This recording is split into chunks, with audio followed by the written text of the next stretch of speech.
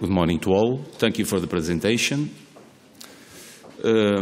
Our theme today is establishment of diagnostic reference levels in computed tomography.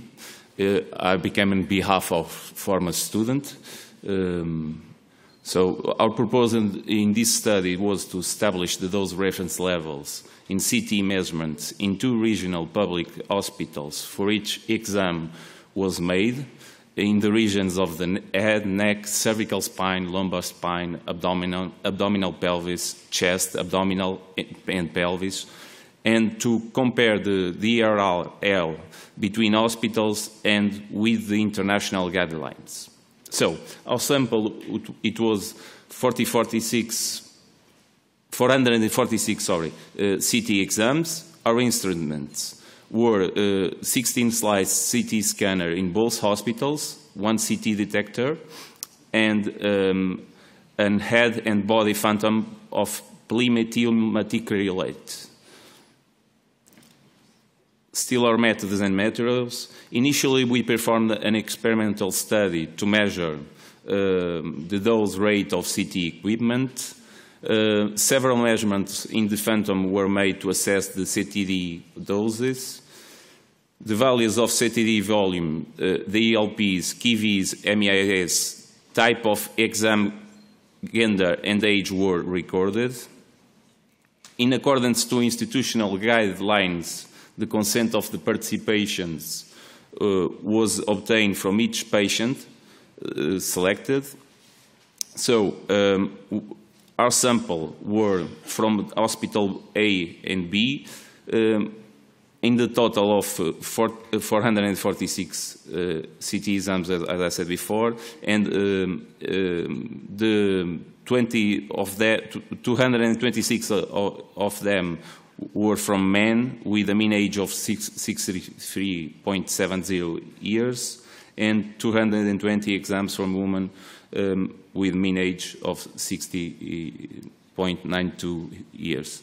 So it's a balanced sample. In this table, we can see the dose rate and the real value CTD volume and the control factor.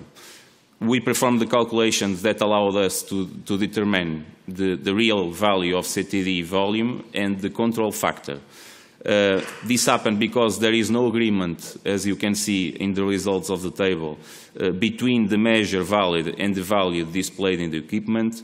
And if you see down here, the percentage are different, in 75% in the body, in the head 83%, in the hospital A, and the hospital B we have a small higher value in the body and almost the same in the head. So comparing both hospitals, we can see in the hospital V have higher values than the hospital A, excluding cervical spine that have a higher value of DRL by milligrams by centimeter. The results with significant difference between the 2 hospitals were the head, the neck, and the abdominal pelvis. Over here, we have the comparison between values of this study with international guidelines, and you can see the results are very interesting because you can see comparing with UA, Portugal, with Portugal. These are 2 hospitals from Portugal, okay? So with Portugal, Switzerland, India, and France, we can see we have the lowest values in both hospitals, and if you see the numbers, there are big difference between in France in the head, and is one of the most exams performed, and if you see in the abdominal pelvis, we have almost the double the double value comparing with both of our hospitals. And chest, abdominal pelvis, also the values from Switzerland I think they are too much round values, so we don't know if these values, according with the reference, these are the values in their work, so we consider that they are true values. They are higher values. Our values, we conclude they are the lowest values that we observed in all of the studies.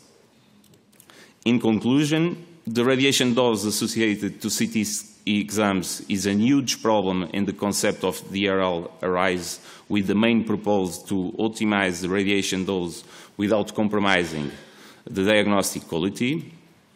Through the Mann-Whitten non-parametric test, we conclude that there are statistical significant differences between these two institutions for head, neck, and abdomen CT exams.